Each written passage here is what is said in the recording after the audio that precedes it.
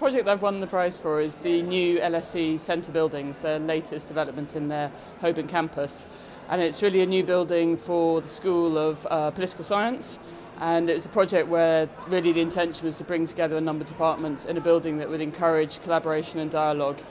And our brief was, through the architecture, is to try and engage departments in speaking to each other and then create a student realm, an environment a sticky campus that brought students to the campus and kept them there to meet and interact with their fellow students. Well, for me, in a sense, architecture is ultimately people. We aren't building buildings for the sake of buildings, they're buildings for the sake of people, as is a cityscape is for people.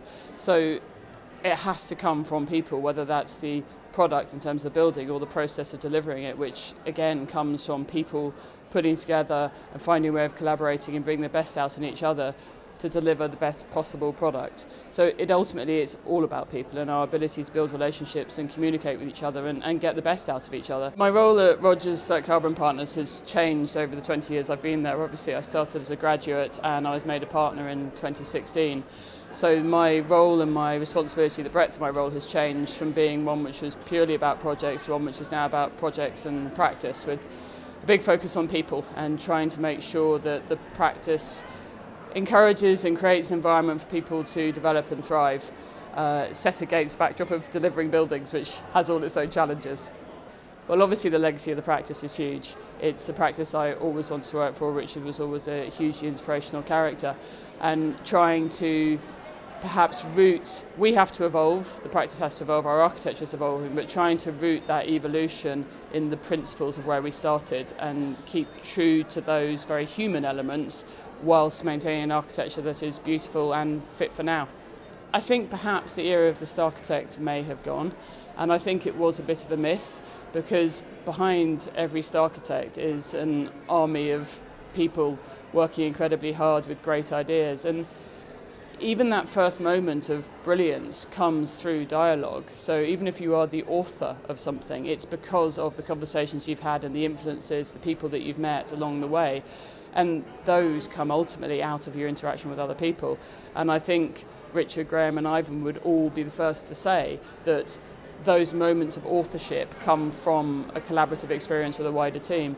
And I guess that is what this award recognises, is that role of that wider team. And I think that's fantastic and possibly long overdue. I think architecture is challenging, male or female. It's such an all-encompassing job, and you don't take it on lightly. If you're likely to succeed in it, it's because you're driven and passionate about it, which means it can be all-encompassing. I think as a woman there are other added challenges, trying to juggle life and family. I have 2 children and an extraordinarily supportive partner who has made a lot of this possible.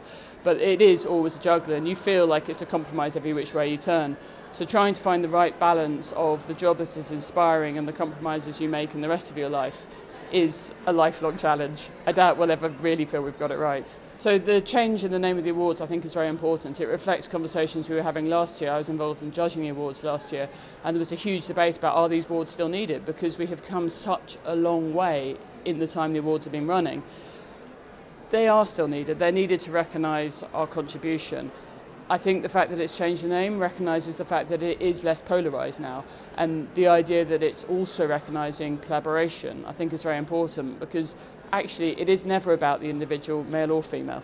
And so to recognise the wider role that we all bring and how much better it is when we all work together, I think is huge and utterly appropriate. And it's also positive because things have progressed. There's still issues to be addressed, but we're in a much better place than we were 10 years ago. For me, winning the MJ Long Prize is fantastic. It's a huge recognition, it's a great honour.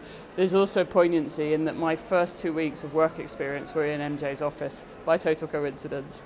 And so it's rather wonderful that wind on 20 plus years I'm receiving this award. More importantly, I think it helps recognise that it's not always the individuals that are most prominent that are the only ones to recognise. It recognises the awful lot of hard work that goes on behind the scenes. And I hope that by me receiving this award, it also encourages others and helps others realise that their role is recognised. The LSE project is the project it is because of the extraordinary contribution of a number of people in our office and beyond. And in a way, this prize for me also recognises them and their contribution.